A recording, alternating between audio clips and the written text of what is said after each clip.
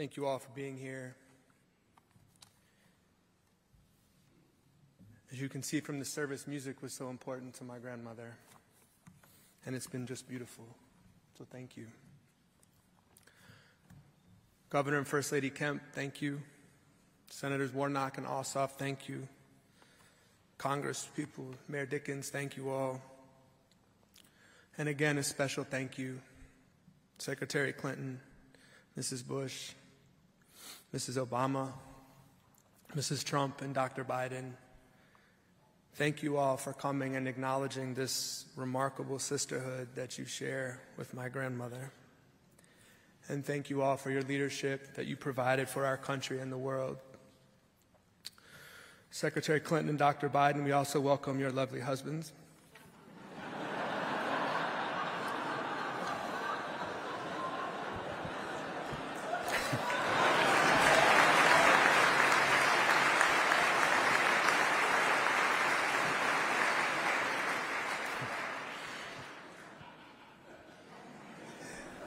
I mean, this is a difficult day for my family, but we have been so enormously gratified by the love and support that we have felt from across the world. So thank you so much. And as Reverend Warnock told me, my grandmother doesn't need a eulogy. Her life was a sermon. And it was a mighty testament to the power of faith and to the power of a deep and determined love. And she lived this public love story that we all know of, that has inspired the world, including in these last days. And I think of all the things she accomplished, her most viral moment was when they were at a baseball game and the Braves put them on the kiss cam. And just like today, I mean, people were crying at the Braves game, you know. But we heard about it for years. It's amazing. But in my family, we all experienced those more private love stories. And she was my grandmother first. And she was like everyone else's grandmother in a lot of ways. Almost all of her recipes call for mayonnaise, for example. We all got cards from her on our birthdays. $20 bill in it. When I was 45, $20 bill. It's like, she was so down to earth, y'all. It was amazing. And one of the stories we've been talking about in my family these last few days is we were on a family trip and we were on a flight on Delta from here to somewhere, and we were all sitting in the back of the airplane together, and it took off, and we looked over. My grandmother took out this Tupperware of pimento cheese and this loaf of bread, and she just started making sandwiches. And she gave it to all of us grandkids and everyone else, and then she just started giving them to other people on the plane. And people were sitting there like, Rosalynn Carter just made me this sandwich, you know? And they couldn't believe it, but she loved people. And she was a cool grandma. She was cool, like, she did Tai Chi with this sword. And if you want to see a 5-year-old boy be excited, they would come back, Dad, you know Mom Carter has a sword, you know? She once told me about this trip, Papa, that y'all took to Havana in the 50s. She said y'all went down there for the night and you didn't get a hotel room. And I said, what'd you do? She looked at me like, we danced. We slept on the plane.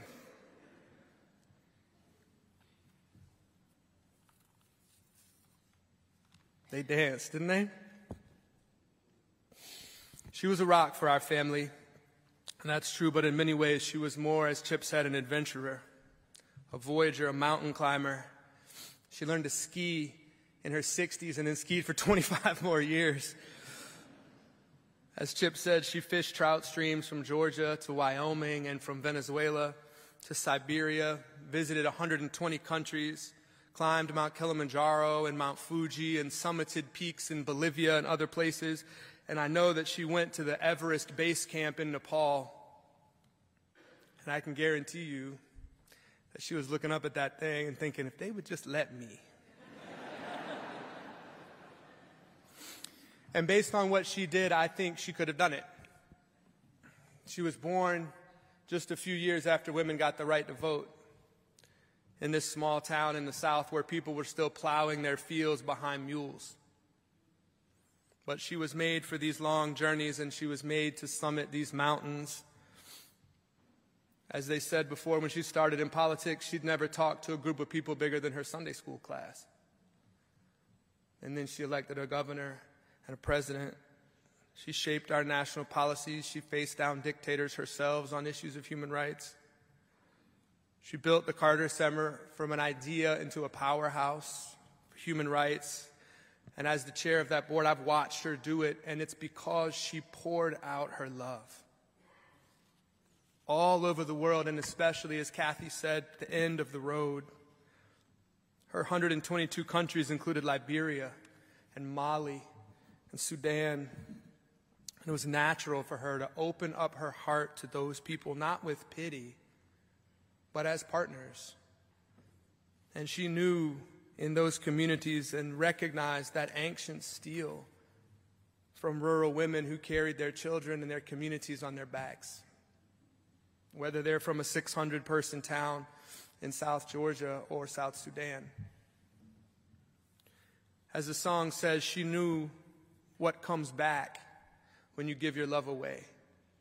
And for my grandmother, what came back was this unshakable strength and this powerful faith, and not just an abiding love, but a fierce, determined, adventurous love that sustained her on all of these long journeys.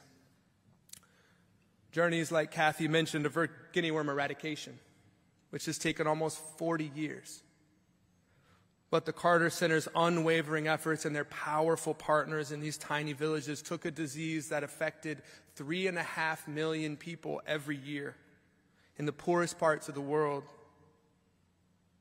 And this year there won't be millions of cases, Papa. This year we've had 7 total cases.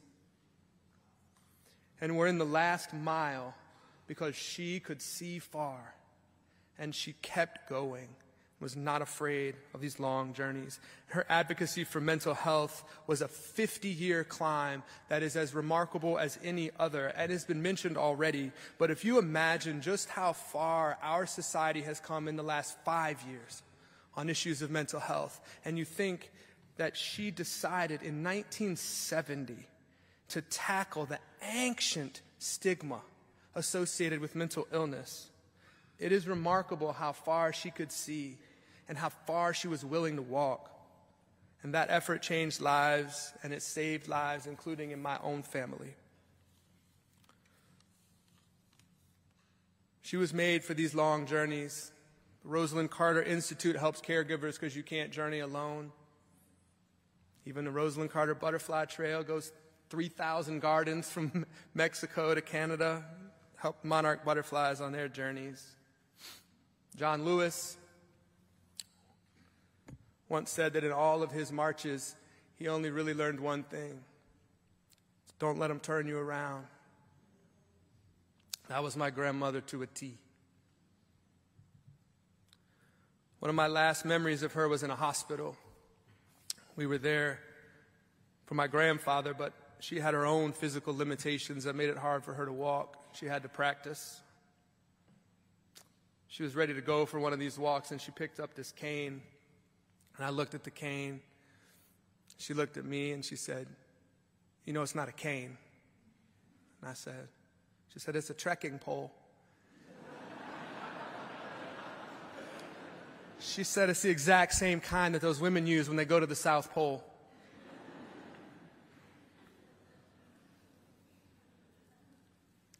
I watched her walk down that hall, that trekking pole, and I followed her. And I just pray that we never lose sight of that path. Amen, and thank you.